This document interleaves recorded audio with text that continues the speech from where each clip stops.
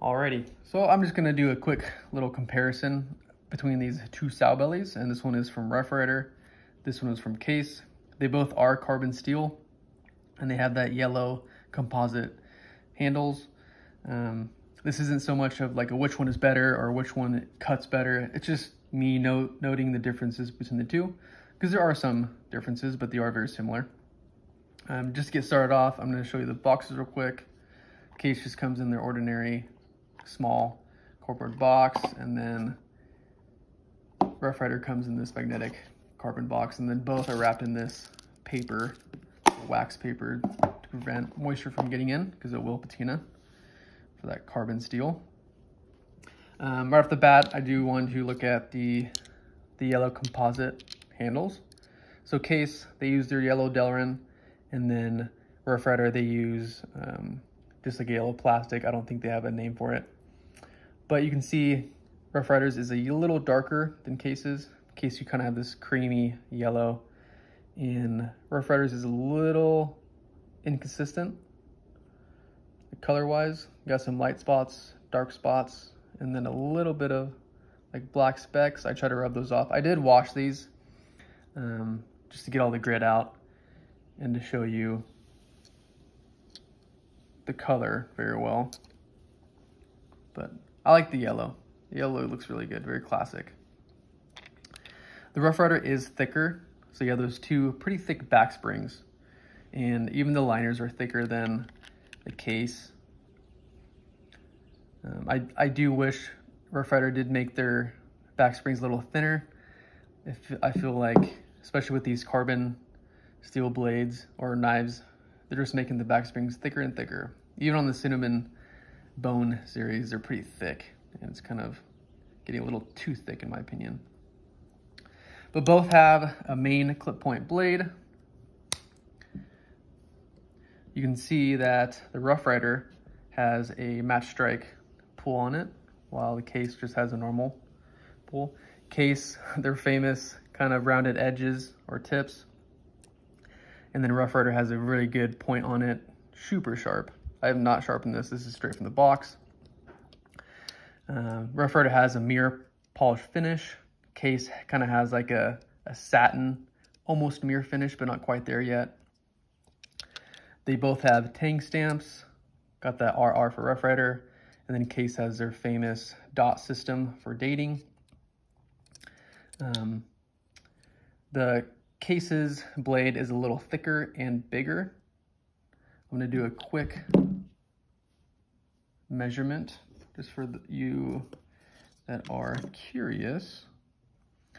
So Case is about 3 inches, a little under 3 inches. It's like 2.8, 2.9. And then Rough Ryder's is about, I was like 2.7, 2.6. So Case does have a slightly larger blade. And then obviously the bolsters are different. That infamous R bolster, and then you have a pinched bolster. And then the Case, you just have a smooth, rounded bolster, which I kind of prefer. But you can see Case, it's pretty fat. You know, it's like Case is the fatter brother of the Rough Ryder. This one's pretty thin, width-wise. And then you have no line on the bolster, just a clean bolster for Case. Half stops on the Rough Ryder, but no half stops on the Case. So just one smooth action. And then both have that traditional sheep's foot blade. And Case, you can see, is pretty big compared to the Rough Ryder, and fat too. You have this swedge on the blade. Case, you just have a normal curve. Got that USA, I think this is TB339 CV. No stamp on the Rough Ryder, except for on the other side. The RR, and then the Case is blank. But again, a little rounded edge, and then Rough Ryder's is pretty pointy. So there's the sheep's foot. I actually prefer this shape sheep's foot because I think this is a little nubby for me. But I digress. We'll go to, this one has a weak kind of half stop. Then the spay, pretty curved, especially for the Case. Has this nice serpentine snake shape when you pull out the spay blade. The Rough Ryder spay blade is a little more aggressive in my opinion. You have that nice point to pierce. This one's a little more rounded. Obviously that swedge with that kind of horn looking top. But again, just CV stamp and then Rough Ryder stamp. Then both sides are blank on that side. But very forward blade that you can use for whatever you use your spay blade for. But very comfortable in the hand too. The Case, it is very comfortable. It is bigger. I think that's why it's wider, so it gives me more to grip, more to hold. And the Rough Ryder is also pretty comfy. It's not as wide, but it is like thicker, like the spine of it. So it does give more leverage or more grip, I guess. So what the Rough Ryder gives in width, it kind of makes up for the fatness of it. But both are pretty comfortable. Rough Ryder is smaller.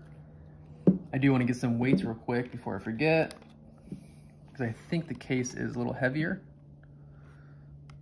So the Case is 3.29 ounces, and the Rough Ryder is 3.01 ounces. So Case is heavier.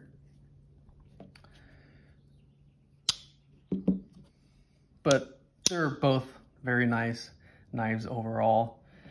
The Case has a more polished finish than the Rough Ryder. You can see the back springs are almost mirror. Both have brass liners, which is good. You can just tell the Case, I was gonna say that these springs are pretty even, but they're not. They're a little off. But no, nothing's protruding. Very satisfied with these two knives. I like Sowbelly. Good old Sowbelly Stockman. All right, I think that is pretty much it. I'll put the specs up in the beginning of the video just to be more accurate. But very good overall knives. I like them. I like a good Sowbelly. Well, thanks for watching.